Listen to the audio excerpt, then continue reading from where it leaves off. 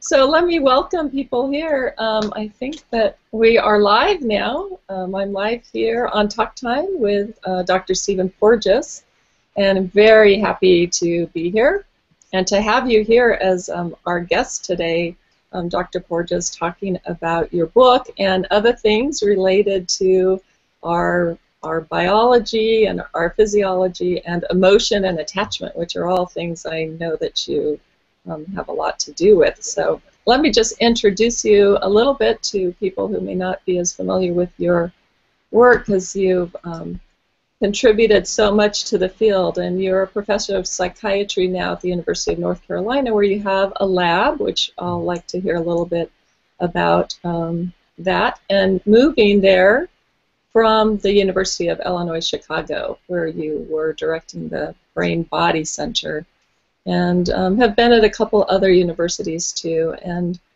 contributed so much along the way. And now in North Carolina, where I just think of it as warm and beautiful, having visited there. But you've published so many scientific papers across several disciplines, and it's all very interesting. We are largely probably therapists that you're talking to today, so we don't have the same kind of background in medical background, medicine and neurology and physiology as you do. So that's also why it's very exciting to us to be learning more about it and what your theory has to say, because many times we're also working with emotion dysregulation and emotion and trauma and those sorts of things, which you have contributed so much to with your polyvagal theory. So welcome. Thank you, Becca. It's a pleasure to be here, and really enjoy interacting with the clinical world, because that's how I'm informed about what the real problems in life are around. So as a scientist, we tend to be much more theoretical, and we tend not to really see what's going on in the world. But meeting therapists, I'm always continually informed. Yeah. And therapists have taken so well to your work, really, with around polyvagal theory. I know you present to scientific communities, physician communities as well, but lots of times you're also talking to therapists, aren't you? I'm talking to very different groups. It's really kind of a wonderful opportunity. Talking a lot to the trauma community, a lot of meetings around the world talking about trauma, and also dealing with development and individual differences. But I still get invited to do grand rounds at universities and neuroscience programs, so it's like straddling two worlds, but it's really a lot of fun doing that. Mm-hmm. So I'd like to just let our audience know a little bit about you. Maybe you could tell us a little bit about your lab and what you're doing now at UNC. Those are always tough questions, because when I start talking, I get a little embarrassed, not because I'm embarrassed about what I do, but because I do things on many different levels. So from my perspective, it's all the same. But when you start talking about it, people say, well, you're doing this, you're doing that, all these various things. My lab, actually, at the University of North Carolina, is actually focused on technologies. So it's something that clinicians would actually love, because we're developing non-contact measures of physiology. So we're developing techniques to point video cameras at people and study their heart rate patterns and study the vagal regulation of their heart from a distance. Wow. So I know couples therapists are very excited about this possibility. Yes, yeah, therapists of all sorts, and couple therapists, to be able to see that what's happening there when we really need to slow things down to kind of get safety back in the room. Exactly, because what the polyvagal theory gives you as a clinician is a validation of your intuitions. And that is, you see the physiology of the client, of the person, on their face and in their voice. And so those, in a sense, are non-contact assessments as well. So we're developing technologies that actually measure physiology with a video camera, and we also are extracting physiological indices from the prosodic features of human voice. The human voice is so important, and that's been a real basis of your polyvagal theory around that. So I'm happy for us to go there and to talk about that. But so you've been at the lab just for a few years, but it sounds like you have some really fantastic projects happening there. Really enjoying them. And we're also doing 2 clinical trials, so now you start seeing the other flip of the side. We're doing 2 clinical trials on an acoustic intervention to reduce auditory hypersensitivities. And this gets, again, a little bit more esoteric in the physiology. But when you listen to prosodic voices, calming, melodic voices like mothers, it's actually triggering in the brain a sense of safety and relaxation. And we're actually developed interventions that amplify those prosodic features. But we're also testing technology, so now you start seeing these things together. Because we developed a device that measures the transfer function of the middle ear structures. Now, this may sound a little bit way out there, but if the middle ear structures don't work, meaning if they don't contract when you're in a safe environment, you're not going to hear the ends of words. You're not going to hear the consonants. So you're going to misinterpret what people are saying. And that's because our nervous system, when it detects danger, removes the control of the middle ear, and we can hear low-frequency predator sounds, but we can't hear the ends of words of sentences. So now you know why people, when you have the couples together and they're arguing, they're not hearing what each other's saying. How much they lose that really there is this biological mechanism happening that they really can't hear each other. No, they can't hear each other, and what happens is they start reinforcing their physiological state. They're basically mobilizing and responding to each other as if they're predators. They're being defensive in psychological terms. So we have a clinical trial in Australia, and we're starting one in Los Angeles on this project. So those are kind of the fun things we're doing. That's really fun. That really kind of brings you full circle from the voice. You talk so much about the voice, and then to look at the other side of the receptivity and what's happening inside the ear. That's so fascinating. Well, they're so wired together so that if you are vocalizing with prosodic intonation, the feedback to your nervous system is to tighten those middle ear muscles and to stimulate the orbicularis oculi, the orbital muscle around the eye. Again, as a good therapist or a good spouse or a good partner, what do you look at? You look at the upper part of the face. Because that muscle regulates, the nerve that regulates this muscle also regulates the middle ear. But the vocalizations, when they're prosodic, are being regulated by a pathway of the vagus, just like the heart. So we not only wear our heart on our face, we project our heart in our voice. So, wow. So, you know, everything that people have talked about in terms of intuitions have a clear neurobiology behind that. Well, the other thing that occurs to me as you say that is not only intuitions, but the things that we're observing as far as nonverbals. And we've talked so much about nonverbal being important, but to really link it up as to why it's important, what it's communicating, and then see the physiology behind that's really fascinating.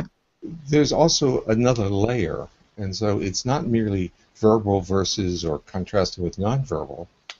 It's syntax versus the emotionality of the voice. Syntax versus prosody. Syntax doesn't work. You know, arguments don't work, but intonation works. You can calm, you can soothe. The prototypical example is the crying baby who's soothed by a very competent mother who doesn't yell at the baby to stop crying, but uses her voice to calm the baby. Right. So that's why we can just vocalize in some warm, kind of melodic sort of a way and say, oh, gooby daba, laba dooba doo, and that can make a difference. Well, I used to have, when I was a grad student, let me go back really far, I had a roommate who had such a smile and prosodic voice, he could say anything to anyone, including very crude and rough things, and people would just smile back. And so it really told you the weights of the importance of prosody. They were actually picking up the affect, which was very positive, and they were in a sense neglecting or desiring not to process the crude things he was saying. It made it much easier to ignore those crude things when he delivered it in the way he did. I used to say if I said anything like that, I wouldn't survive. So.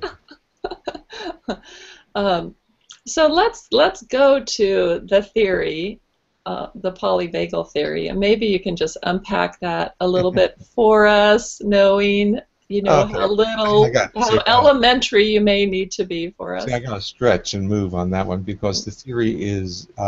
I'm actually trying to write a readable paper, or let's use the term, the beginning of a readable book, and For clinicians, I think, yes. for human beings. For humans, yeah. The problem with scientists is that they write for the 10 people that work in their area, and they hope those 10 people will read it, but no one else will understand it. The theory uses evolution as the primary organizing principle. So let's just start there. And it uses a word or construct called phylogeny, which is our evolutionary history. So we want to know about human evolutionary history. We want to know about mammals. We are a mammal. And we want to know that mammals transitioned in evolution from an ancient type of reptile. And that ancient type of reptile looks something like a turtle. Mm-hmm. So that turtle had very interesting defense strategies, which were immobilization. Yes. So Moving the right first thing is when we focus on the transition from reptiles to mammals, that is the story of the polyvagal theory, because with the transition from reptiles to mammals, we got a second vagal pathway. We didn't merely... So this is thus the poly part of the vagus, right? That there's two pathways related to it. Right, right. So we have a more ancient one that we share with many vertebrates, including the reptiles. And that, for us, is the vagal pathways within the same nerve that go to organs below our diaphragm. So you'll notice that with many of your clients, they have gut problems. Mm-hmm. They have pelvic floor issues, they have digestive issues, they have fibromyalgia, which we'll get to in a moment, they have irritable bowel syndrome. These start sounding like things that clinicians hear. Sorry to interrupt you, but so many times when we're with clients, and I was watching a video today of Sue Johnson working with a couple, and she slowed the gentleman down so that he could see what was going on, what he was feeling internally, and he described this band, right around his ribs, sort of this kind of heavy band, which his diaphragm. Yes, that's right. What you see with lots of people is that the diaphragm gets frozen. Right. And if you have abdominal surgery, the diaphragm will get frozen. But coming back to the theory, okay. We share with other vertebrates this vagal pathway that goes subdiaphragmatically. But we also have a newer vagal pathway that is unique to mammals. And that regulates in us organs above the diaphragm, regulates our heart.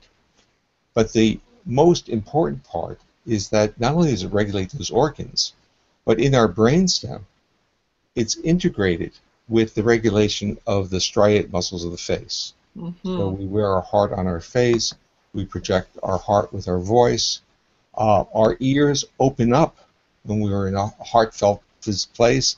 They close, meaning we can't hear voice when we're under predator stress. Mm-hmm. So all these dynamics of social interaction, or what I now use the term co-regulation, are that where two individuals are using each other to regulate physiology, are mammalian innovations.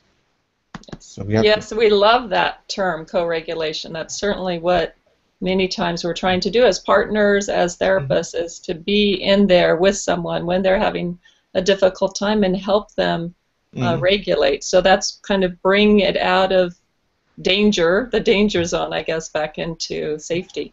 But think for a moment and think that the major role of an interaction is to co-regulate a biobehavioral state.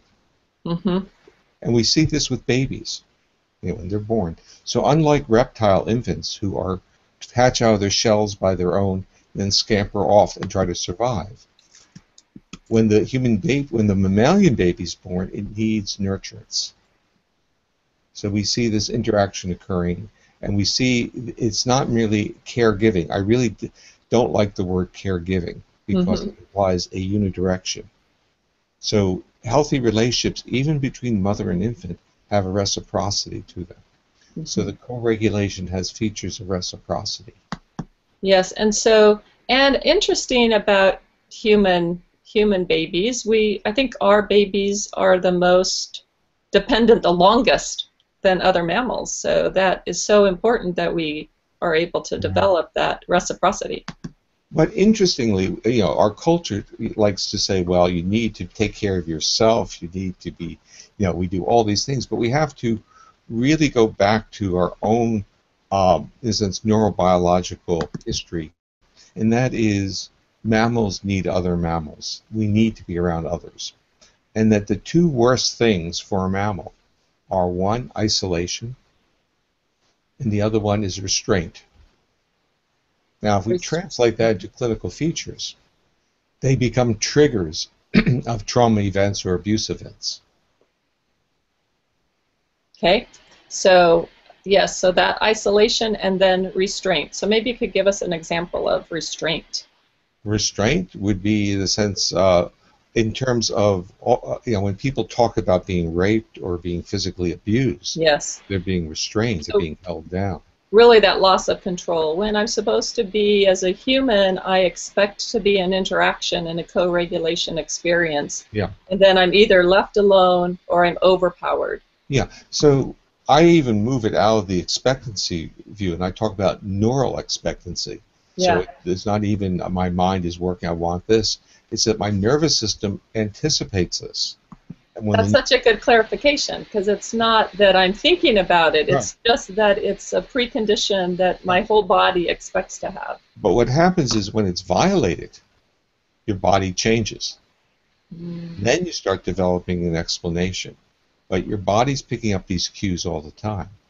So the first part was of the theory was that the face and the muscles and the voice and the ear are linked to the regulation of the heart through a second vagal pathway, thus polyvagal.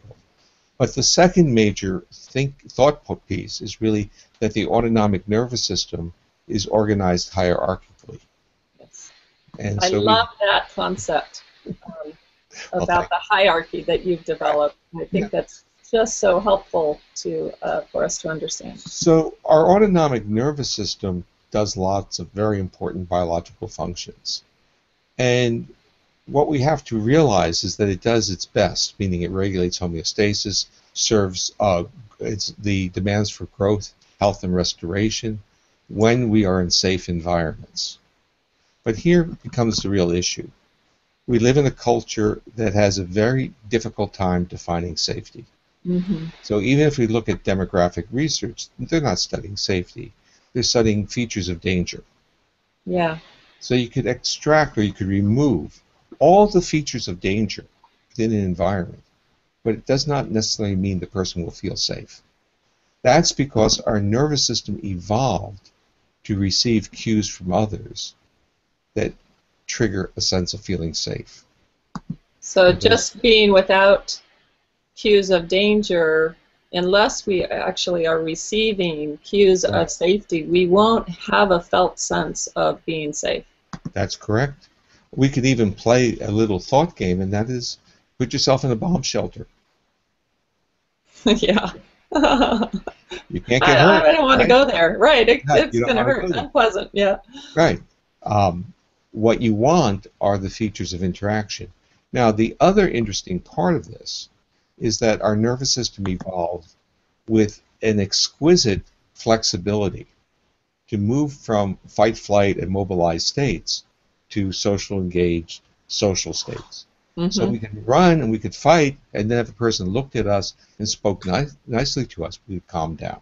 Yes. So that is the first part of that hierarchy. That is, this new vagal circuit can functionally downregulate our sympathetics of fight, flight. So we watch this with a baby. A baby's in tantrum. How does the mother calm the baby? She rocks and gives all kinds of vocal cues. So if we go back to that vignette I saw on your webpage of the couples, and what happens is that initially in the first segments they're becoming very, very cognitive. They're talking about, in a sense, things that are the right to do versus things that aren't. But those cues of doing what they think are right those cues do not necessarily make each other feel comfortable and safe. That's right. Not at all. In fact, I think that's really what the process of the therapeutic model was, to, in a sense, stop rationalizing using their syntax and their cognitive structures, but to become more aware of their emotions and to understand how the emotions affect each other. Yes, that's right. That's right. To calm everything down so we can see what is going on internally, and they can send new cues of and get some reciprocity going so it is safer. Yeah. Okay. So the hierarchy is that when this social system, the neuroregulation of the face works, it functionally calms the heart down and downregulates sympathetic defense systems. Now let's suppose that that doesn't work, and now you're in danger because the person is really in rage. Yeah. Okay, and so you now can flee. But what if you can't get out of there? Yes. So the nervous system has two options. One is to fight and tense up. The other is to shut down. Yeah. And so this is that old reptilian defense system of, if it's not a cognitive one, but basically the reptile is immobilizing in defense and, in a sense, trying to become inanimate, not there. Yeah. Right. Now, as that gets translated into humans, we start seeing dissociative states. We start seeing people passing out, people literally leaving their bodies. Now, the physiology of that happens to be also vagal. So we have vagal as being this very, very positive with the face and all this protective bit. But then we have this very ancient system that is also vagal. Yeah. And to me, that's actually how the theory evolved, because it was a paradox. How could the vagus protect you and also functionally kill you? Yes, because if it shuts down too far, that's a big risk. And you were looking at heart rates in babies, I think, and you were seeing how protective that ancient system was. But well, what I was seeing was that that ancient system only came in when the new system wasn't functioning. Yes. So when you're dealing with term babies or healthier preterms, they were having this newer mammalian vagal circuit was there producing a very rhythmic heart rate.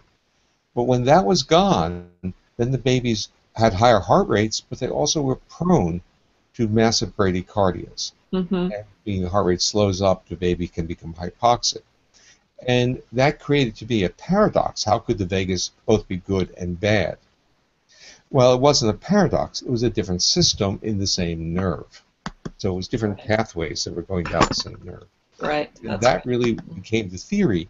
And what the theory enabled the articulation of this hierarchy from a social engagement protective vagal system that downregulated defense to the sympathetic that mobilized you, and then when that didn't work, even a more primitive defense system of shutting down. Yeah. Now, I'm going to tell you there's another hierarchy involved here, and that is you find out that many people who have had restraint or traumatized histories do high-risk behaviors and are highly anxious and try to stay mobilized. Yeah. There's an adaptive function there, and that is as long as they keep moving, they can't shut down.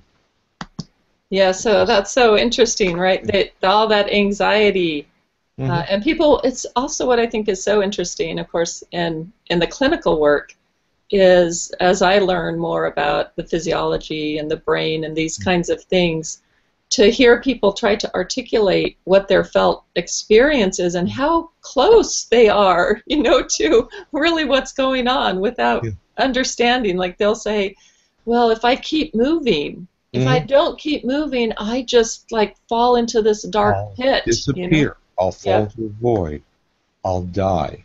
Yes. And so that's why we'd be very careful in terms of providing advice, because we tend to see it always from our own perspective. And if we're, in a sense, a well-regulated person, we would say, why are you so anxious? Just sit still. Stop moving around.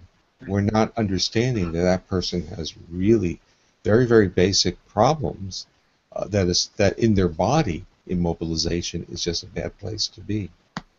Yes, and so this, you probably will have to set me a little clear on this, because it seems like that, some people, this initial hierarchy of health, protection and health, and that we're kind of made to move and, you know, grow, have a healthy, Yeah. have healthy relationships, reciprocity, move it, and that when we have all of that, we grow and we develop. And though it seems like some folks who have had trauma, particularly interpersonal trauma and difficulty, may like skip part of the hierarchy, or you know, Yeah. go into maybe shut down without moving. Right. Can it just like skip past the fight flight and straight into? Well, they may be in a fight flight. You may not notice it, and they just go into It just goes so fast. Yeah, so they may be tightly wrapped, or they may be, Yeah. they may not have the resilience. But if Mhm. they have this strong social engagement system, which is the word I use to describe the neuroregulation of the face and head, those muscles, and the linkage with that new vagal system, Yeah. when that system is there, it provides tremendous resilience. So I actually started to structure what I call the polyvagal syndrome, which basically removes different layers of the system and then tells you what the symptoms would be. Ah. Okay. And Mhm. it's when you get to the immobilization as defense that you start seeing lots and lots of health disorders. And they tend to be subdiaphragmatic disorders. Lots of gut, lots of irritable bowel, fibromyalgia, blood pressure regulation. Lots of very, very basic biological systems start not working in their optimal way. So if I'm someone that has to use immobilization because of all the danger cues that I'm picking up Mhm. and the absence of safety cues, that's really a big wear and tear on my body, and then you start to see these sorts of symptoms when I'm really having to immobilize a lot, or those Yeah. pathways have really been developed. There's like so much unsafety in my world, perhaps. Yeah, linked to that, one can think that if you've suffered from severe trauma and that has become your major defense, is just shutting down. Right. What you really have is an accelerated aging resulting in the manifestation of many of the chronic diseases of aging. They just get there earlier. Mm. Right. Because they're part of what you're describing is a dysfunction of autonomic regulation. And most of the chronic diseases that we have are dysfunction of autonomic regulation. And it's all such an adaptive way that the body's trying to maintain some sense of safety because there's been too much danger in the world. The body's trying to negotiate with whatever resource it has. Uh-huh. And with the Jim Cohen would say, at least about the neuro energy, with the most efficient way possible as well. Mm-hmm. Yeah. Well, the efficient one actually is when you get the social engagement system working with this new mammalian vagus. It reduces a lot of the metabolic output of that mobilization circuit, and then enables the sympathetic nervous system not to be a defense system for fight-flight, but to literally dance with that old vagal system to create homeostasis in your body. So those systems, the issue is the autonomic nervous system is not just sitting there to be a defense system. The danger is when the autonomic nervous system is recruited for defense. So we have to visualize yes, it differently. because optimally it would only be used rarely. That it's there as this Right. to be used in a backup for danger, but not to be kind of on the front. Right, and we have to distinguish between mobilization and fight-flight. Mm. So it's the difference between play and fighting. And play, if you watch animals play, what you see is that they're always making face-to-face contact. They're always social referencing each other, they're cueing each other. So if you watch kittens play or dogs play, they'll chase each other, they'll do a little bite, but they'll turn their head to social reference to make sure that the intention, the biological intention, is not to injure. So it's the face-to-face is giving a cue. And when the intention is not to injure, you get a role reversal. So play has a lot of things that, you know, relationships should have. Yes. Reciprocity, role reversal, and they should also be at the same time. They should not be asynchronous, meaning good relationships are not made or based on email. Okay? Right. It happens in real time. Real time is important because of the reciprocity issue. It's not that these other forms aren't useful, but Yes. interacting in real time is really what our nervous system evolved to anticipate. Yeah, so that part is so important. And I think you have a little term about exercise, about, Mhm. and maybe you want to talk to us Okay. just a I little think bit that's about, was it neuro exercise that You you said? got it. Yes. So social behavior to me is a neural exercise. And I Yes. think the educational institutions have it all wrong. So what they've done in the school systems is that they've removed recess, all the social interactional components to provide more time for cognitive skill building. What they miss is the fact that the neural exercises of social behavior provide the resilience to regulate state under challenges. So if you had good neural exercise of reciprocity and interacting, you could sit still and process information. Mm-hmm. So we miss that opportunity. So I see play as a neural exercise. I see social interaction, even talking to you, is a Mm-hmm. neural exercise. Right. So the more that having that engagement, Mm-hmm. that is the cue coming to us that says you're safe, you're Mm-hmm. important, and having that reciprocity going is Yeah. such an important baseline for us to grow and learn and able to use our cognitions in other ways. It's really interesting because as you were talking, I was starting to think about my discussions with many people in the clinical world, and that is the notion of being witnessed or people hearing you, listening, Mm-hmm. is very, very critical. Listening without interpreting, listening, valid, not changing, but in a sense witnessing that this has happened, is extremely powerful because it's part of a reciprocity. Listening is a reciprocal behavior. Yeah. So if as I'm there, that reciprocity sends those cues, Mm-hmm. and that gives me a status of well-being, Yeah. which frees up me to do. So that leads Ah, right into attachment theory, really, right? yeah. Which leads me Well, to explore and play and feel oh, safe in the world. you just slid into a wonderful segue because when you are in these wonderful states of feeling safe, you have access to different parts of your brain that you wouldn't have had if you're scared and mobilized. Because then your parasympathetic nervous system isn't involved on that alert, and it can be being Yeah. used for the homeostasis. And Right, right. So everything is working, and if your body feels safe, you have the ability to be more creative and bolder. See, that part I love is the notion that we try to scare people into trying to solve problems as opposed to engaging them to be more secure so that they can be bolder and try unusual solutions. mm-hmm, mm-hmm.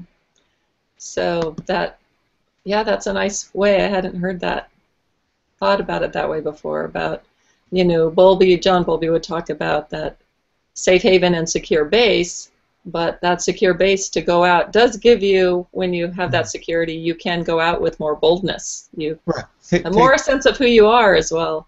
Well, even taking all these in a sense, psychological metaphors and say, I have this exercise I've done, and that exercise of social interacting uh, is so predictable that I know that I can calm down, Mm-hmm. or I can be calmed. Yes. Yeah. That recognition enables me or any child to explore more, knowing that they can come back to that secure base and be regulated. So the exploration and things become internalized. We develop our own mental maps or mental models, but initially we're all dealing with a neural exercise of having another help us regulate our state. Yeah. So as I experience fear or threat, to go back and have that reciprocity, that safety reestablished, then develops that security, that boldness, Yeah. to not be so frightened about my own, I guess the way that I might become immobilized, and how frightening that is to face that. So if you ask people what is the most frightening thing to them, what is the worst thing that they can't even speak about. Mm-hmm. And then you finally get them to speak about it. It's always going to be one thing. So I had a friend who was a psychiatrist who made me promise that if he died, he wouldn't be blank blank. Like he wouldn't be cremated? He wouldn't be buried alive. Oh, buried alive. Okay. Because so if they thought he was so fearful of that. Oh, okay. And in fact, if you think about this notion of buried alive, the locked out syndrome where you're totally paralyzed and you can't Yes. move anything, and all these are real. They're metaphors of this isolation and lack of control, but they're really part of what mammals can't deal with. Mammals need to move. They don't like to be held. So if you went into a pet store and picked up an animal that you didn't know or wasn't and held it, it would try to get away. Yeah, wants to get down and move. It wants to move. But when you have someone who's comfortable with you, like your own child or your spouse or your very close friend, the hugs can form, and you have the ability to immobilize without fear.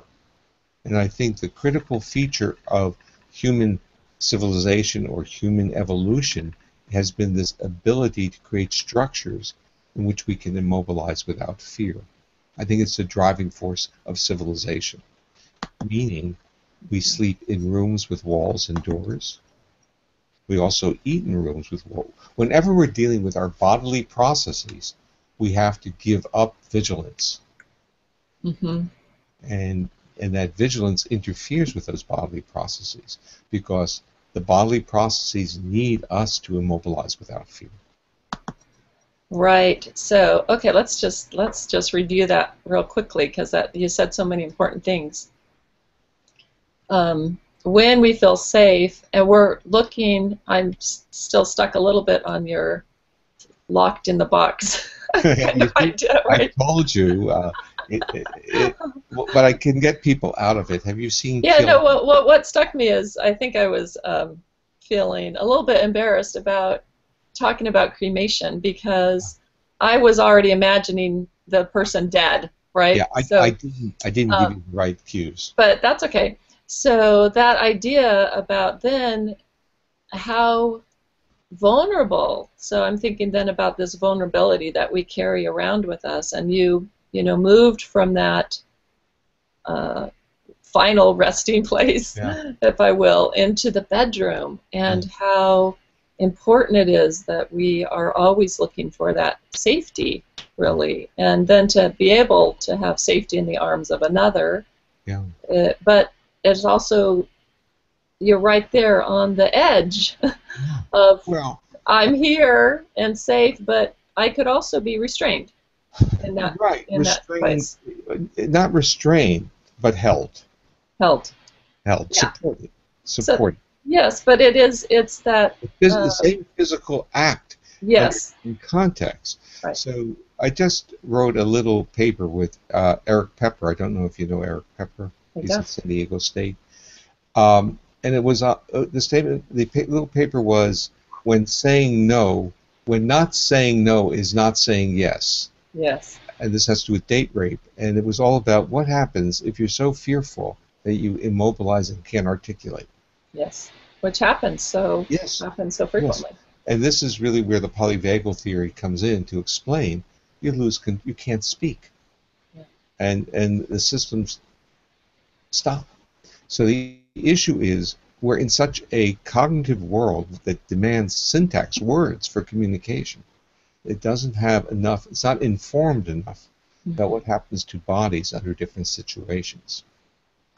So that immobilization state, or that shutdown state, is really kind of the body's, if we knew more about it, we are more aware as a general public, that's the body's way of screaming out, danger, stop.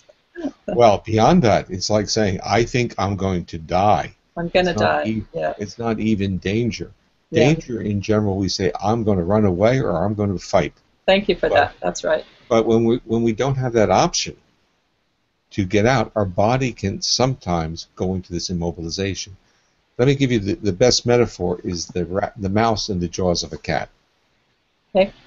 Where people say, oh, the mouse is playing dead. Well, the mouse didn't say, hey, I want to survive, I'll play dead. Such a fun game, playing dead. Had no option.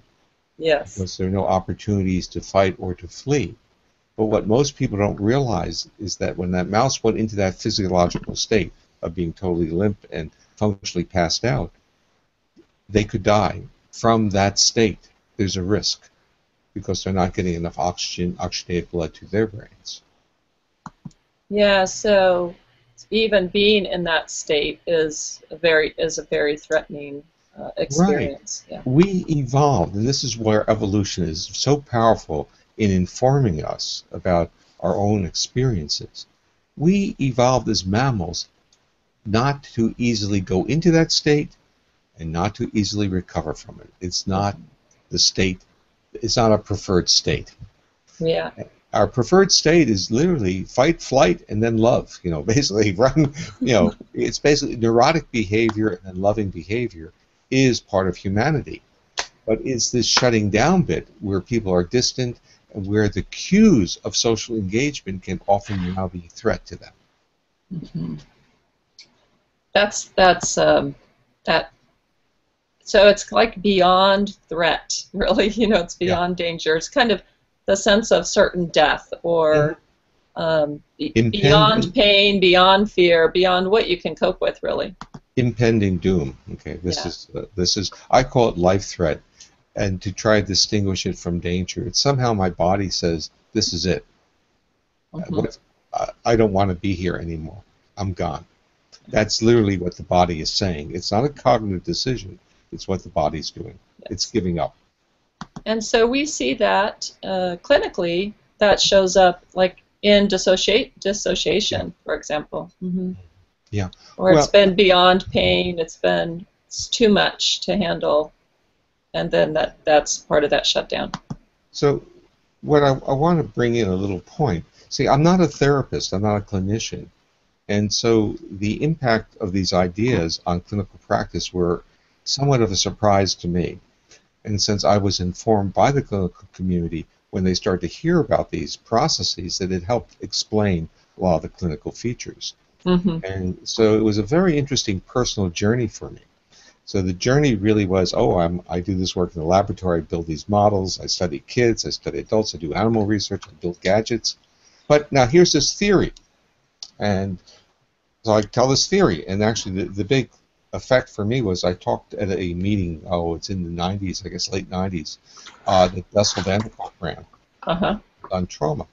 And I lay out the theory, I talk about it, and I talk about the treatment I was doing then with autistic kids to make them more sociable by giving them acoustic stimulation.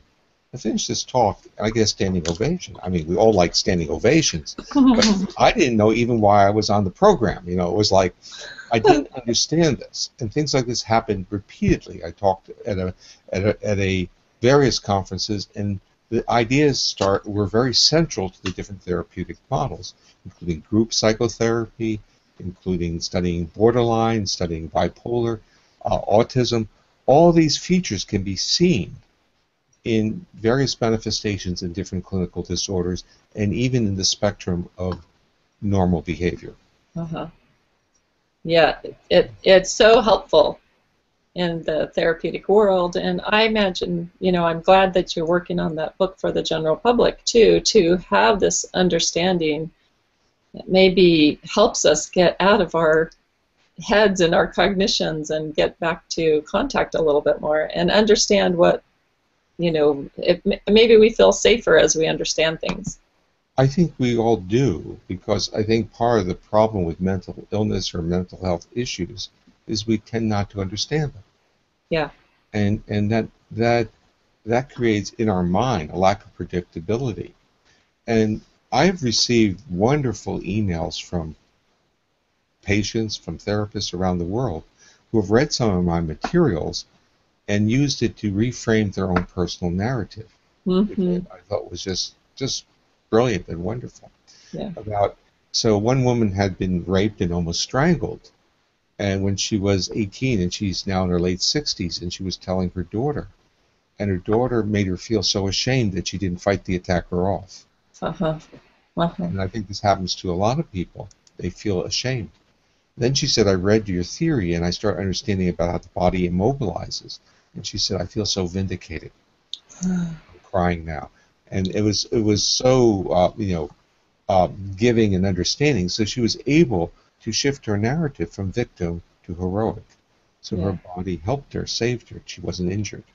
Yes. And the problem is we think that it's our responsibility to fight off and to win those battles. Not understand that we have other defense systems that at times can be very helpful, that are very adaptive, but they may have difficulty, in a sense, normalizing back to our social selves. Yeah, so that normalization back to social self, when we've had that trauma, when there hasn't been reciprocity and there's been worse, there's been that trauma that makes it very difficult to receive the safety cues and trust them. Well, I think that is, that's the critical point. So what portal do you use? Okay, this is really where I've been working and thinking about. And I think the portal happens to be acoustic. It's because our nervous system takes this prosodic features in an unambiguous way. It doesn't take language. Language can be ambiguous. Facial expressivity can be ambiguous. Gesture can. But the body seems to know about prosody. It really does. And I will tell you something else. We've done some research with babies and also with little prairie voles, and both of them under stressful situations will vocalize. But the features of their vocalizations that are related to heart rate are identical. So they are using vocalizations to cue to the conspecific, their own species, whether they're safe to come close to. So if we think about therapy, and we think about couples and relationships, mother-infants, or partners, the power and the importance of the prosodic features of voice in cueing the other person that the physiology of the person vocalizing is safe to come close to. Well, that's so fascinating. So you would say that of all of the nonverbal things, that having the prosody in the voice, those warm intonations, regardless of what we're saying, that really is going to be the cue that's received the easiest, especially from someone who's had a lot of danger coming at them from other people. That's what I believe, yes. Yeah. Well, that's really fascinating. It reminds me of in therapy, I often find myself, kind of leaning forward. I know to use warmth.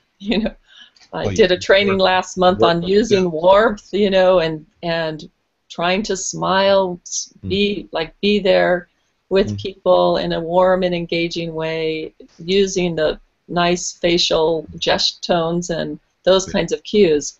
But I also sometimes notice in therapy, and it's probably because I've watched Sue Johnson and she does it, going like, like kind of making little cooing noises in the background. Wow. So what I came up with a word that I call neuroception. Oh. And neuroception is literally the body's, the nervous system's ability to evaluate risk in the environment without awareness. And so it's picking up those intonations, those cues, those gestures. So I'll give you an example of what happened. A couple examples happened to me. Many years ago, I was talking at Columbia. I was doing grand rounds. This is in the 80s. And someone in the back row was nodding when I was talking. Okay, so you talk about Sue nodding. And I'm enthusiastic. I oriented my talk. I'm leaning. I'm talking to the person in the back row who's nodding. And when I finished talking, he continued to nod. It was a tic. But my nervous system wanted that so badly, that reciprocity, that engagement. Yes. So we naturally go there, right? We naturally. As you say that, I'm imagining myself remembering lots of times I've been in front of hundreds, crowds, thousands of people, and somehow when we're scanning, we just notice those places where we're getting some feedback from. We're getting, I was giving a talk at a compassion conference a couple of years ago, and they turned the house lights off. And I said, stop, I can't talk. I can't talk. I can't have compassion. Because I need to bounce off of the people. I needed that feedback to be able to talk. And I think we all need that. That brings it down to such a basic human level about honoring who we are, what our physiology is, how our nervous system is set up, and that when we're getting that feedback, our nervous system can not just calm down, but move into that growth and those other functions that you're talking about when it doesn't have to be there on alert. It heals. It's a neural exercise. It makes us more, not less. But I'm going to give you another metaphor, and that is neuroception as our own personal TSA agent. So we all go to the airport, right? And yes, I certainly do. Now, if someone has a trauma history, what does their personal TSA agent say? It says you should screen everyone really thoroughly. Keep everyone off the plane. No one gets on board. Right. No one gets in. I've learned my lesson. This is a neurobiology speaking. It's not a cognitive one. The cognitive one is I want to have relationships. I want to feel good with other people. Yes. But the body is saying no one gets on board. Right. I've been hurt. I've been tricked. I've been fooled. It's not going to happen again. Yeah. So functionally, neuroception is this modulation of risk. But it's the people who have more of this social engagement system, the myelinated vagus, who can downregulate defense, who will take more risks in life because they have that resilience. So tying it back to the neuro exercises, that really we're helping, as we help develop resilience, that healing can happen because people are less on guard all the time, and that energy can go towards healing and I guess continue that resilience development. Right. So social behavior, play, these are neural exercises. Yeah. So one of the things that I think I'm not sure if I heard you say it or if I read it. I think I probably heard you say it on something that I've been listening, to you speaking over the years when I've had an opportunity. And I think you've said something about the vagus being a feeling, conveying feeling to the brain, something or like 80% or something. Can you help me? Yeah. Okay. Help me with that. Okay. The vagus is this very, very large nerve. It has these different pathways coming, which I mentioned, from two different areas of the brainstem. One is going to be linked with the face, one with organs below the diaphragm. Yep. But those are motor pathways. There's only about 20% of the fibers in the vagus are motor. Okay. 80% are sensory. They're tracking up, and that sensory information may not have the specificity. It may change feelings without us knowing what those feelings are. So that's why there's a lot of interest in like the biome of the microbiome of the gut, the bacteria, because that is information about your gut is always being conveyed up the vagus to the brain. So our ability, just think about gastric distension and your ability to function. If you have cramps or you're not a very social person. It's as simple as that. You flood those afferents. You have a stomach ache. You're not worth much. You have food poisoning, it's all over.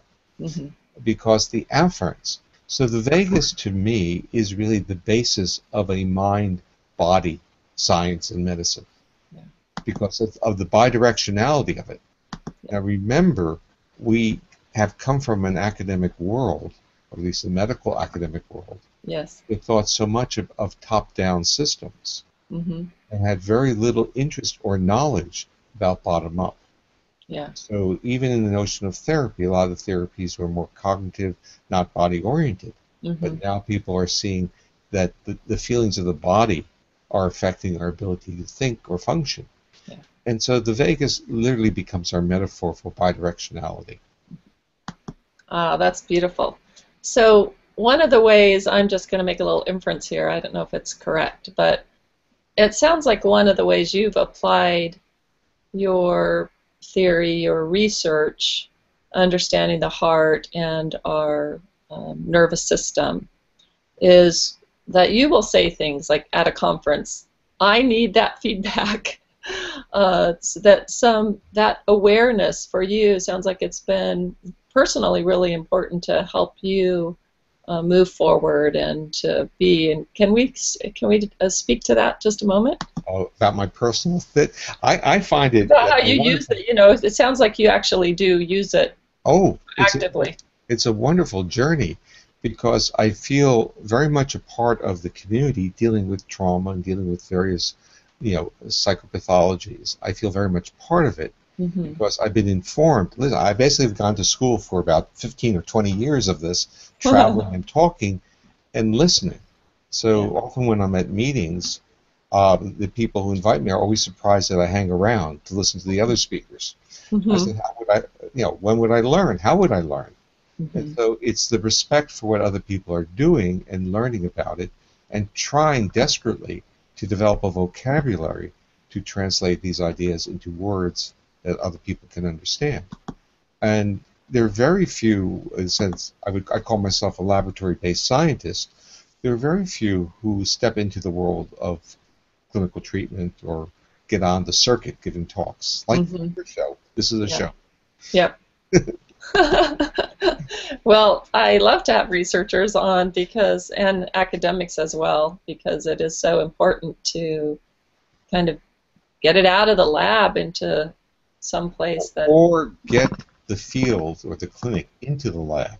yeah, Let the people understand what the problems are so they don't intellectualize it and distance from the true experience of mm-hmm. what's going on in the field and start creating. So like the area of hyperactivity was being dominated by people who thought that it was just more activity when hyperactivity was a different cluster Yeah, of behaviors. Autism has had the same type problems. When people move to animal models, they don't understand the complexity of the features that are going on in the families, in the schools, in the clinics. mm-hmm. Yeah. So in our last few minutes here, I did ask people if they had questions, but I haven't seen any questions come in. Um, so tying it back, one of the things that you've said repeatedly across while you're while you're sharing about your research, is the neuro exercise. That seems like a pretty big takeaway, like a really great takeaway for whether we're at work or at home, Mm-hmm. to have this idea of neuro exercise, and that this can, if we engage in that in some way, that can really help our receptivity and help. Well, help What's our the other word? resources. Yeah, Create help us be resources. more resourceful. Yeah, Yeah. yeah. I actually go back to where the ideas came from. Okay. From the teenager, when I was a teenager. So I mean, we do things, we deconstruct them when we're older. I was a clarinetist. Uh-huh. Now, as an adult, I was actually, well, my teacher was a solo clarinetist with Toscanini when I was a good clarinetist, but I stopped.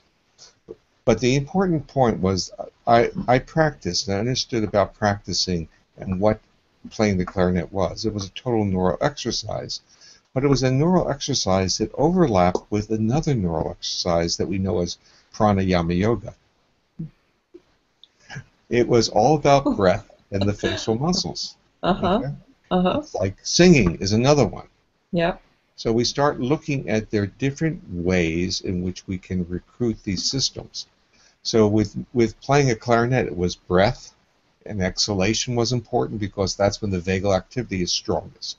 Mm-hmm. It was controlling all the striated muscles of the face for embouchure, and it was listening. So all these things were going on. Okay? And that's, in a sense, what goes on with other forms, whether we sing or we do pranayama yoga. But playing the clarinet, more like singing, is usually done in a social setting. So you play, and then you social reference. You make eye contact. You play your instrument. You make eye contact. You can see some of these same features occurring if you observe people in drum circles. So people are in drum circles. They're playing, but they're trying to all play in the same rhythm, and they're always making eye contact with the person doing the leading or the other group. And what happens after the circle stops playing, when the people get up? They look at each other as if they are lifelong best friends, even though they never have seen each other before. They've gone through this engagement physiological state neural exercise. So there are a lot of things we can do. So when parents would contact me and say, I want my kid to go into your research program, my listening project, I said, well, it's really not out there for the public, but why don't you have your child take singing lessons, or why don't you play the recorder with your son, so the two of you are blowing, and why don't you sing together? He said, well, he doesn't sing well. That's not the issue. that you get the breath going out, and you get the social engagement. You develop the neural exercise. So as a clinician, you see anxious people, and you see how they breathe. It's always moving upward in their chest. Yep. And when you play a musical instrument or you sing, the breath goes down. You fill it in. And that's calming. And what's calming because it triggers more of the vagal efferent motor fibers to the heart. It downregulates sympathetics. So a lot of things that people do and they intuitively know have a neurophysiological basis. And my concluding comment, I'll give you this little. So when I give talks, people always come up and they say, "Oh, I really enjoyed your workshop. I learned so much." And I look at them and I say, "Really?" I said, "Didn't you merely basically now believe that your intuitions were right?" Because all I was doing, and all I do, is provide people with a neurophysiological understanding that their intuitions are correct. Their neuroception is accurate. That's a really lovely note to end on. And yet, it's been so important, Steve, for the field to have that validity, that understanding, to see that scientific research that confirms that, so that we can really be changing the way we interact as a society and privileging who we are, what we need as human beings, so that we can make the world a safer place.